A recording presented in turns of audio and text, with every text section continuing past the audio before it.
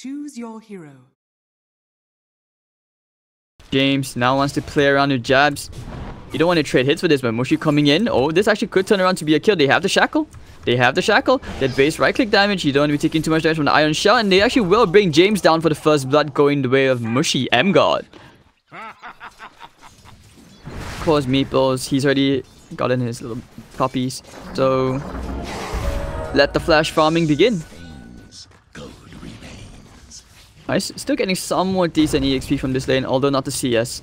It is pressuring him really, really hard in this lane. Because he went for the level 1 Whirling Death, means that he's not as tanky yet. But now that he got his level 2, okay, reactive armor not so bad. But James about to die a second time. He does TP it into the lane. GG and mid. I'm not gonna complain, you know. F1, it's paddock sweet tickets and get like spa treatments and everything. Open air view, free. Why not, right? But Shadow Shaman, oh, they want to rotate into the mid. They might actually be able to kill the... Yep, they will kill Gabbi off. So it's going to be 3-0. Mineski looking extremely strong. And of course, being the high MMR, right? So he's looking to lurk around the mid again. Ninja Boogie, the first night time. Pretty much easier to get a gank here. Raging Potato, still messing around with iceiceice. Two of the strongest solo laners out there in the region.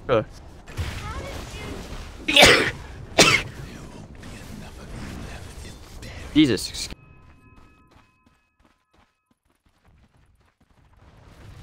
Now this is basically a tri-lane mid. Or you can make it a quadruple lane. Oh, Boogie, they found him. Done. For the Puffs, should be a quick kill here. Actually, no, Hunter in the Night. And he will die to the Ancients. Reaper Scythe, they will kill off me, Gabbi one more time. So down goes Mappo. As well. This is pretty good. Like, you don't think about this tiny detail. Anything second, but hey. Bottom lane, they found the Disruptor. Jabz kind of punched down the Shadow Shaman, but here comes Boogie, and they will find RR actually getting solo killed by James. That was a 2v1. Red Raging Potato gonna orb in. Boogie, they have the Void. Alright, using the coil only onto 1. But looks like Gabbi's gonna find himself 1 kill. Earthbind, and down goes Jabz. Raging Potato. But over in the middle lane, can they kill Nana? Popping the Ghost Shroud. They could actually try for a turnaround, looking for the Reaper Scythe. Almost gets the kill. Really, really low. Oh, but the Death Pulse might be enough to kill Gabbi. One more hit, and Nana gets himself a beautiful kill. For a glimpse, and actually, Raging Potato will find Jabz. Glimpse, but over in the middle lane, they are having some... Oh, okay, they want to try and fight this. They want to contest. Nice coil into 2. Fisher stole Nana in his place, but it doesn't really do much. Gabbi looking for the proofs with the Earthbind. Oh, nice Echo going to be used onto iceiceice, and down he goes. Reaper Scythe, they will kill off the Meeple. Static Storm going to be thrown out. He just got level 6. It's going to trap Nana inside. The Glimpse back. They want to try and find Ninja Boogie, but Moon, Nana is so tanky. Look, he's still alive. You just can't kill this hero. Oh, there's frog spam everywhere. Ninja Boogie. Oh, he's finally going to die, but okay. Nana against the will. And he will find Aura. Look at that region. And he's gonna start just right-clicking away the tower. He doesn't even care. And now they want to go here. They use the Veil, and of course, with the coil and the silence onto iceiceice. Even laying down the Static Storm. He has a cloak. He has 17 1 charges and 20 stacks of reactive armor. He's going to Timber Chain away. Did even damage, but here comes Nana. And with the Shackle, they will find the Dark Seer as well. Reaper Scythe into the ground. And he's going to go dead, dead, dead. Ninja Boogie, he's found Raging Potato using the silence up. And of course, down goes Raging Potato as well. And Mineski. As I said, these guys are looking super, super strong. They have to commit a ton of heroes for this kill. King, where's iceiceice? They know iceiceice is here. Right? Yep, they will find iceiceice at long last. Giving up their ages in that scenario. And now they have to immediately back off. Jaboogie. Silent stop. But it's okay. They just wait for iceiceice to respawn. And he's just... If Gabbi can find that one pick off. Oh, this could be a really big opening up with the Earthbind. Might even kill off Mushi here. Mushi is dead. So Gabbi getting a big kill with the 4 Meeples, like I said. Actually, they found the main Meeple, who is wandering a bit over alone. Now he's going to poof all the rest of the Meeples in, but he's actually going to die a vacuum back trying to save his teammate, but unfortunately will be for naught. And LeumiK fighting under the shrine. Actually, no, he's actually just going to blink out. Ooh, now they're going to be on the hunt for this. Iceiceice chasing with that Timber Saw, caught inside the chakram, and actually will die to the urn, and bang. Nice Timber Chain. Well, they had buybacks on the Earthshaker and Meepo, but it looks like they may actually be forced to use it because Mineski standing further and further away from each other, so they make sure they don't get caught by the Echo or the Vacuum for that matter. Now the Vacuum into 3 with the Echo landing onto all 3 as well, but it's not enough to kill anyone. And Static Storm actually might be enough to kill Jabz. Jabz will finally die, but the iceiceice, he's big and angry. And the Serpent Ward's still heading away into the range barracks. James will actually go down to the Timber Chain. So it's going to be that 1-for-1 trade. Mushi actually blinking as fast as he can all the way to join his team in the middle lane, but they will lose at least the range barracks. Gabbi, look, Blink who's gonna go on. He's gonna go straight for Nana. Reaper side will kill off LeumiK. And now they want to right click away into the Timber, so not the smartest idea. And Gabbi may actually end up going down, fighting under the shrine. Mushi just blows up Raging Potato. And fighting under the shrine, the Chakram damage is gonna be there, and down goes Gabbi for the count. 4 heroes down, 23-7, and the GG should be called pretty soon. The Ninja Boogie, and of course, oh, the Echo, everything going to be used onto Jabz. I'm not so sure about that, but huge overcommitment. Gabbi going straight for Ninja Boogie. Boogie's going to die, jump on the floor. Static Storm going to land onto Nana, and then Nana will end up dying. So there's going to be 3 heroes down, and actually now they call the GG. They just wanted to get some kills. Gabbi and Cole, because, let's face it, all these spells from Winter Wyvern, the Splinter Blast, and not to mention with the lack of disables, they actually might be able to see, you guys might be able to see a really good puck game again. Top lane, Torrent, they've already found James. And of course, First Blood going to Boogie, Fortune 10.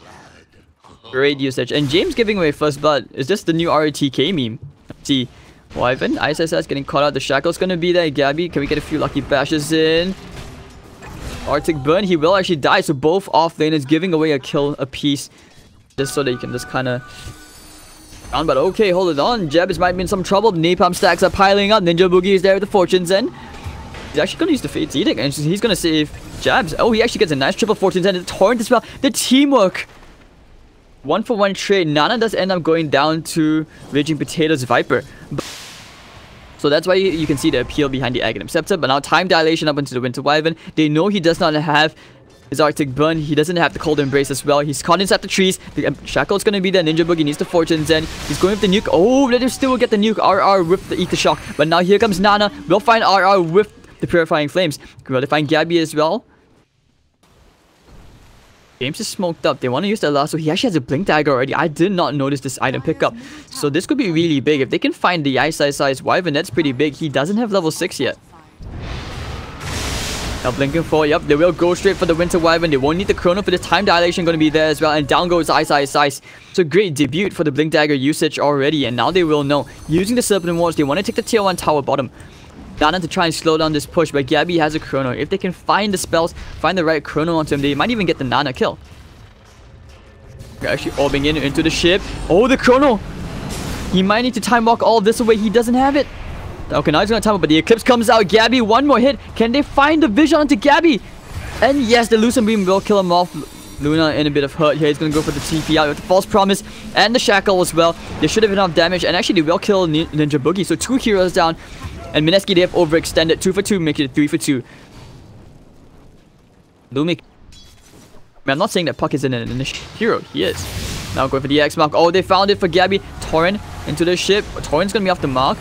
Now trying to pop that Epicenter, coming into the Burrow Strike on 2. Kunkka, Jabz, very, very low. And actually, Sandstorm might be able to kill off the Winter Wyvern. Cold Embrace is going to expire. LeumiK still trying to kill iceiceice off. But over the back, alright. Nana's going to die to the Shackle from RR. And Execration are doing it. They find a double kill for James. He's redeeming himself.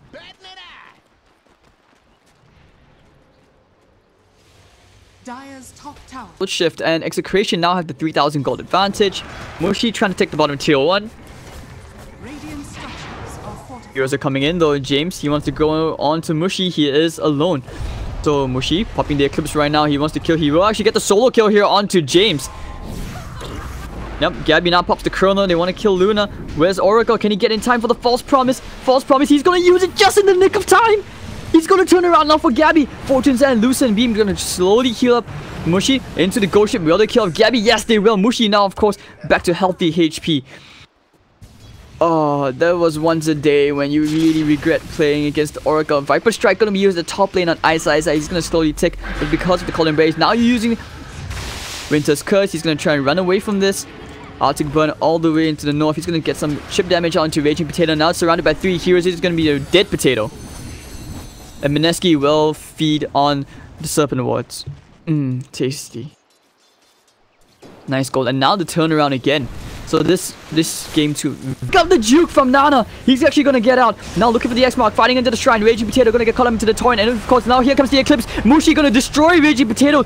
Those potato chips. RR did get the kill into Nana in the back line with some help from his teammates. But Nana just creating so much space.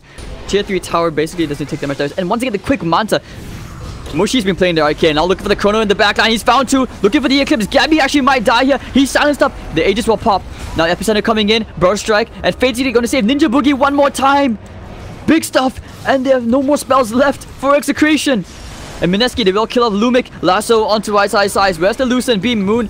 Nana there with the silence. X-Mark going to try and catch the hero off. And actually down goes RR. False Promise. Going to keep iceiceice alive. That's just so ridiculous to play into. And now the buyback out from LeumiK. Well, Gabbi. Tell the Midas. Yep, he did. And now he's going to try and fight here into Mushi. Mushi taking some hits. Looking for the Chronosphere. Gabbi. Time dilation. They want to kill Mushi off here. But the Mega Creep is here. The damage has already been done. Oh no, the Chrono only catches Mushi. But the False Promise onto him with the Fate's Edict as well. He's not going to die. Now popping the Eclipse. He's going to turn around right here. And looks like Gabbi might actually be in some trouble popping the BKB. And he's not really going to die just yet. But LeumiK coming in. The burst strike. Bang! Down goes Nana. Already did it for the count. And Mushi happy to keep on going, farming onto James. Execration running back to the fountain. Raging Potato trying to heal up. He doesn't really have the damage. There's nothing they can do.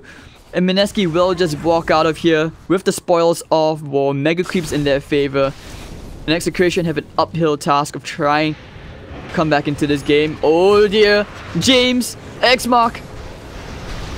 Alright, Yosef's up into the air. He should be dying. Maybe not. Splinter shots. Heal from the Wyvern once again. Level 3 Necro Box. Oh, now the Bar Strike. They're trying to fight into Winter Wyvern here. No Cold Embrace. But the Disarm. Oh, wow. Okay, he will end up dying to Raging Potato. But Raging Potato will die to Mushi. He's just way too big at this point. Look, the right-click damage. 1, 2, 3, 4. Down he goes. Double kill. And with 2 heroes with no buyback on Execration's side, this is the GG. And now Gabbi has called it. Execration, they figured they've had enough. They've been beaten. They've been battered. And Mineski outclassing Execration. Now trying for a fountain kill to try to kill pesky Jabz. But he won't even die.